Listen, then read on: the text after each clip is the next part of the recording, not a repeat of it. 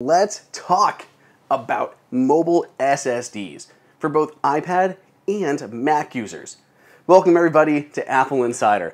It is Andrew here, and I have a couple stacks of mobile SSDs that are designed specifically to work well with both Mac and iPads. I guess technically PCs too, but we're really focusing on the other two in this video. Now everything here is going to be either Thunderbolt 3 or USB-C, though of course you could get a USB-C to USB-A adapter if you need them, and many of these even come with USB-A ones in the box. But most of them are all new drives that are communicating over USB-C or Thunderbolt 3. If you'd like to pick up any of these drives, there are links down below in the description for the best prices.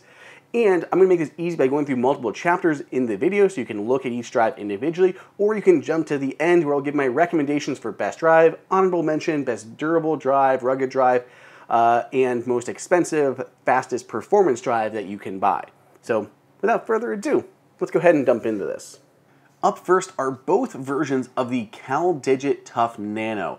The smaller one here, this is the Tuff Nano, and then the larger one is the Tuff Nano Plus. And they're very similar in a lot of ways. They just have different internal media. So many of the same shared features. They each have multiple colors that they're available in.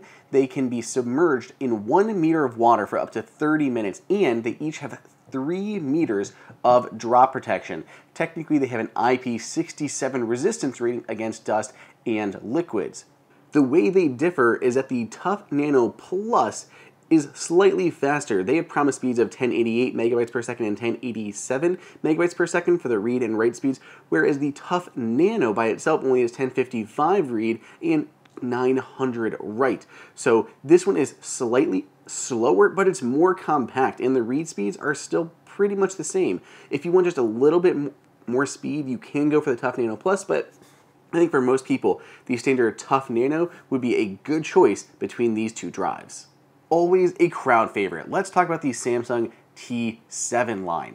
So there are 3 different versions of the Samsung T7. There is the standard T7, which looks like this, but without this little square here. There's this version, which is the Samsung T7 Touch, that has AES 256 encryption, is protected by a fingerprint reader on the drive itself. And then there's the Samsung T7 Shield, which is ultra durable and has this rubberized exterior to help protect it during drops. Now, these things are just always very popular because they have great build, I mean all aluminum bodies, and Samsung keeps iterating on them, coming out with newer versions. Now, the Samsung T5 is still out there. You can go ahead and pick up this last generation version. You can see the size difference. It's a little bit thicker than the T7 line, but it's a bit smaller. It is about half as fast though, so it's still USB-C, still SSD media. These are a bit cheaper if you can still find them. I like them, I still use it. But if you want like the newest and the best, you should pick one of the new T7s. The T7 Touch is great if you need to protect your things at the same time. The Shield is nice because it has that drop protection, IP65 rating, and 3 meters of drop protection. But all 3 of them, regardless of which one you choose, have the same read and write speeds, around 1055 megabytes per second read and 1000 megabytes per second for the write speed. These are always incredible drives, and I highly recommend them. If you're looking for small, take a look at the Crucial X6. So this is a solid drive. It has 800 megabytes per second as its top speed, and has 2 meters of drop protection in this super small compact body. It's still USB-C, but I just love how small it is, which I think is what's pretty phenomenal. And this is actually a 4 terabyte SSD here at the same time. I think it's most comparable to like the standard CalDigit Tuff Nano or the Samsung T5. Basically that last generation SSD media is in here, but it's smaller than this is. Like, it's definitely a smaller drive. So this is very high on my list for like compact drives. It's really nice. It is plastic versus the others that have a metal exterior, but I don't mind it because it keeps it super ultra lightweight, very easy to slip into a pocket. You don't have to worry about that metal scratching or this scratching any of your other devices. Very easy to slip into a pocket or a bag and take with you. I cannot tell you how many LaCie Rugged drives I have. I have a stack of them that I go through for different things, different media, all sorts of stuff, and they are absolutely one of my go-tos basically since the beginning of time. And these are relatively new, which is their new rugged SSD. And unlike before where they had like an opening in the center where the aluminum would shine through and the bumper could be removed, this is all one solid piece of rubberized exterior. They are famously designed by Neil Poulton. They kind of look like a life raft, but I love them. I originally didn't like the bright colors, and then I'm like, holy crap, this is super useful to be able to always find your SSD because it stands out and it's really drop resistant. I know they all have similar ratings in terms of drop resistance, but this feels like one of the most durable that I've tested. So it's got 3 meters of advertised drop protection, an IP67 rating for keeping out water and dust, even if you would happen to submerge it for a minute. Got pretty standard speeds as far as the other ones go, 1050 megabytes per second at its top speed. Admirable, very fast drives. They even come with color matched cables, which I like. So color matched USB-C cable, it's just very handy. I really like the looks of these drives. Compared to some of the other ones, it also seems to fit better because it has the connection port on the side, and I kind of like that versus here on the end. But yeah, they have a pro version of these as well that has even higher speeds, and it comes in all black, if that's more your liking. But for I think most people out there, this is a solid option, very high on my recommendations list. So I apologize because this is technically a last generation version of this drive, but I like it so much that I still want to include it even if I hadn't upgraded to one of the new ones yet. But this is the Glyph Atom RAID Pro SSD, some form of those, but the new one is called the Glyph Atom Pro. But basically it is SSD media on the inside, but crazy fast speeds, and even works over Thunderbolt versus USB-C. Yes, it is backwards compatible with USB-C, but it works over Thunderbolt for even better speeds. Everything we've covered so far is usually around just over 1,000 megabytes per second. This will do up to 2,800 megabytes per second in terms of read speed and 2,450 in terms of write speed. This is the fastest one on my list of SSDs. I think it looks great, has a nice metal body, and the Glyph logo etched there. And it's covered in this bumper that can be removed, but it's also extra protective, extra grippy, protects the drive and the stuff in your bag. The newer version has more coverage from this rubberized exterior, but otherwise the same thing, just a newer version. This looks more like their RAID SSD, but they do have, I believe, the upgraded version that is just blazing fast if you're looking for one of the fastest portable SSDs out there.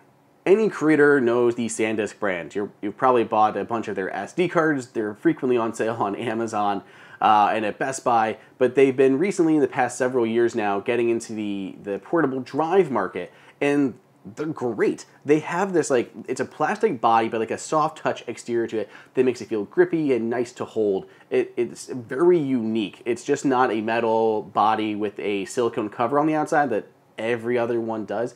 It's something more special, and it feels very nice and professional. So this is the Sandisk Extreme Portable SSD. Read speeds of 1055 megabytes per second and write speeds of 1,000 megabytes per second. It has IP55 rating, which isn't the highest we've seen, but it's still very durable. But what I especially like about it is this loop. It's a loop. You can attach a carabiner, clip it onto a bag. It's easy to hold onto. It's the funniest little thing. And talking to the Sandisk team, they have told me how incredibly popular just having this loop here is, this carabiner clip, whatever you want to call it. But I agree. I take this one with me probably more than almost any other drive here, just because it's super slim to be able to fit into a bag, and it has that clip that I can use to keep it secure. So this is another very solid drive. It's nice and affordable. I particularly like these, and I believe they have a faster one available, but yeah, this is one of my go-tos as well. Great drive for creators, college, really just anyone out there. This is another drive that I'm highlighting that technically there's an updated version out. You can still buy these, they still have them on Amazon, but this is the LaCie Mobile SSD, and this is in space gray. This was actually created for Mac users, and they had this as an Apple exclusive colorway that exactly matched the space gray exterior of the Mac. And I really like that aspect, so if you're a Mac owner and you want something that's going to go particularly well, this is a good option. It's got these slick diamond cut sides and a really neat aesthetic that you don't see all too often. So they came out with a new version of this that has a more rounded look, that's got tapered edges, but still the same space gray colorway. You can also get them in silver if you're looking through Amazon and everywhere else, but I kind of like the space gray look. It looks really neat. These things, they'll have 1055 megabits per second in terms of read speeds and 1000 megabytes per second in write speeds. But yeah, there's a newer version available. I like the old ones or the new ones. Either are nice, and they're very Apple-specific, nice colorways to go with, and a very neat design that looks unlike most everything else that I've covered so far. Finally, here's the last drive on the list that I want to talk about, which is the Fantom Drives Extreme SSD. And the X is capitalized in extreme, if that wasn't clear by my pronunciation. But this is another super fast Thunderbolt SSD. So like the Glyph Atom that we talked about, it has read speeds of 2800 megabytes per second and write speeds of 2300 megabytes per second. So slightly slower write speeds, but still incredibly fast. This all-metal body, and it's helped to cool thanks to these ridges going down the side that make it a little bit extra grippy to hold onto. It's got silicone pads on the bottom so it doesn't slide around. Another awesome drive. There's only a few Thunderbolt portable SSDs out there, and these things, they make it worth it with those really very fast speeds. So that was a lot of drives, but let's sum it up with my favorite with very specific recommendations. Starting off with my top recommendation. If you're just looking for a drive, blanket drive, which one should you get? I'd probably suggest the Samsung T7. Or one of the Samsung T7s. They're reliable, they're great design, super slim, and just very, very popular. These are popular for a reason, and I would very much recommend them. So go with the standard T7, unless you want that password protection or the fingerprint protection, something like that. But the standard T7 is a fantastic all-around SSD. Second place pick, my honorable mention. This would go to the Samsung Extreme Portable SSD. For a few reasons. It's very small and compact, even smaller than the Samsung T7 line. It's nice and durable, that IP55 rating. I love the extra clip here, similar speeds, good capacities up to 4 terabytes, and has a different feel than most other drives here on the list. I like these very much, so this would probably be my second choice. And it also is nicer to your other gear in your bag, since it's not metal, it's not going to scratch or hit up against anything. Very, very good choice for an SSD. Next option, if you're looking for the most durable drive, your durable one, you could go with the Samsung T7 Shield. Great option, but my personal preference is that LaCie Rugged SSD.